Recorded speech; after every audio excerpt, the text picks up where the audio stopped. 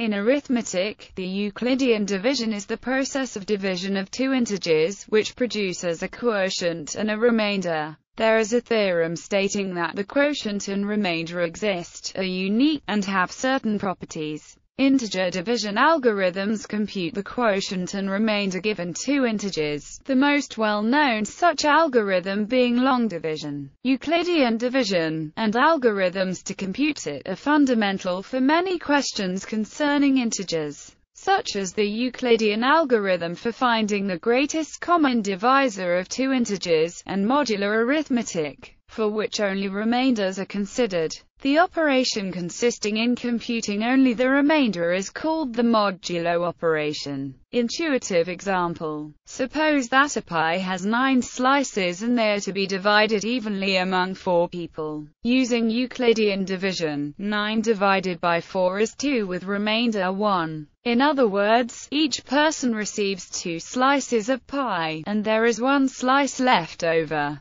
This can be confirmed using multiplication, the inverse of division. If each of the 4 people received 2 slices, then 4 times 2 equals 8 slices were given out in all. Adding the 1 slice remaining, the result is 9 slices. In summary, 9 equals 4 times 2 plus 1. In general, if the number of slices is denoted A and the number of people is B, one can divide the pie evenly among the people such that each person receives Q slices and some number of slices R less than B are left over. Regardless, the equation A equals BQ plus R holds. If 9 slices were divided among 3 people instead of 4, each would receive 3 and no slices would be left over. In this case the remainder is 0, and it is said that 3 evenly divides 9, or that 3 divides 9. Euclidean division can also be extended to negative integers using the same formula. For example, minus 9 equals 4 times plus 3. So minus 9 divided by 4 is minus 3, with remainder 3. Statement of the theorem. Given two integers A and B, with B 0, there exist unique integers Q and R such that A equals BQ plus R and 0 are less than B, where B denotes the absolute value of B. The 4 integers that appear in this theorem have been given names. A is called the dividend, B is called the divisor, Q is called the quotient and R is called the remainder. The computation of the quotient and the remainder from the dividend and the divisor is called division or, in case of ambiguity, Euclidean division. The theorem is frequently referred to as the division algorithm, although it is a theorem and not an algorithm, because its proof is given below also provides a simple division algorithm for computing Q and R. Division is not defined in the case where B equals 0, see division by 0. For the remainder and the modulo operation, there are other conventions than 0 or less than B. See generalized division algorithms. Examples. If A equals 7 and B equals 3, then Q equals 2 and R equals 1, since 7 equals 3 times 2 plus 1. If A equals 7 and B equals minus 3, then Q equals minus 2 and R equals 1, since 7 equals minus 3 times plus 1. If A equals minus 7 and B equals 3, then Q equals minus 3 and R equals 2, since minus 7 equals 3 times plus 2. If A equals minus 7 and B equals minus 3, then Q equals 3 and R equals 2, since minus 7 equals minus 3 times 3 plus 2.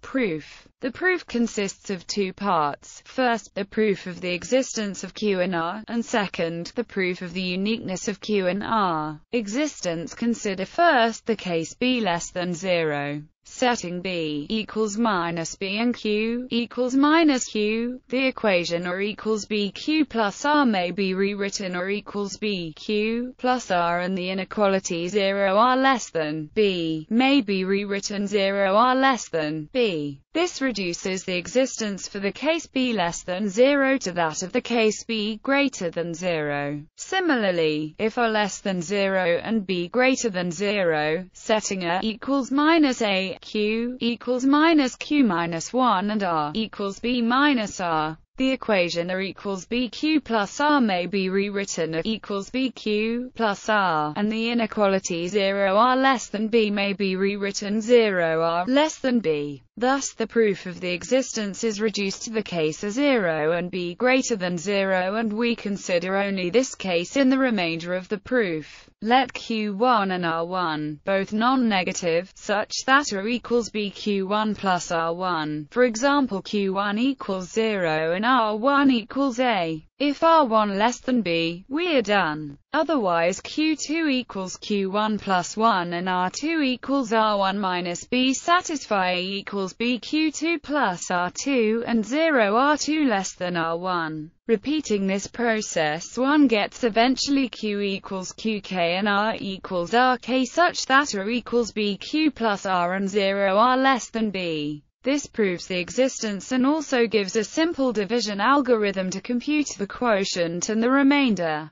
However, this algorithm needs Q steps and is thus not efficient. Uniqueness. Suppose there exists Q, Q, R, R, with 0 R, R, less than B, such that A equals BQ plus R and A equals BQ plus R. Adding the two inequalities 0 R less than B and minus B less than minus R, 0 yields minus B less than R minus R less than B, that is, R minus R less than B. Subtracting the two equations yields B equals. Thus B divides R minus R. If R minus R 0, this implies B R minus R, contradicting previous inequality. Thus R equals R and B equals 0. As B 0, this implies Q equals Q, proving uniqueness. Other proofs. Some proofs of the algorithm rely on the well-ordering principle. Effectiveness.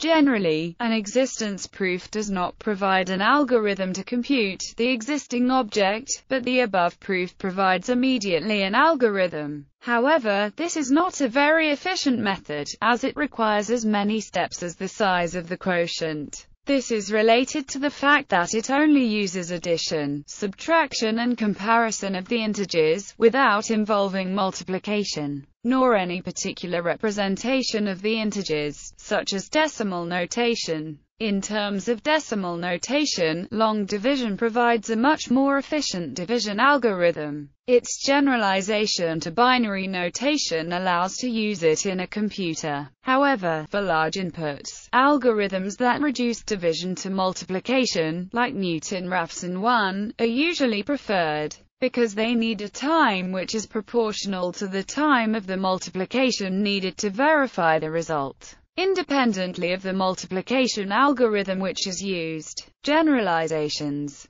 In other domains, Euclidean domains are defined as integral domains which support the following generalization of Euclidean division. Given an element A and a non-zero element B in a Euclidean domain R equipped with a Euclidean function D, there exists Q and R such that A equals BQ plus R and either R equals 0 or D less than D. Unlike in the integer case, Q and R need not be unique. Examples of Euclidean domains include fields, polynomial rings in one variable over a field, and the Gaussian integers. The Euclidean division of polynomials has been the object of specific developments. See polynomial long division, polynomial greatest common divisor # Euclidean division, and polynomial greatest common divisor # pseudo-remainder sequences. Generalized division algorithms. The division algorithm admits a number of generalizations, some of which are listed below.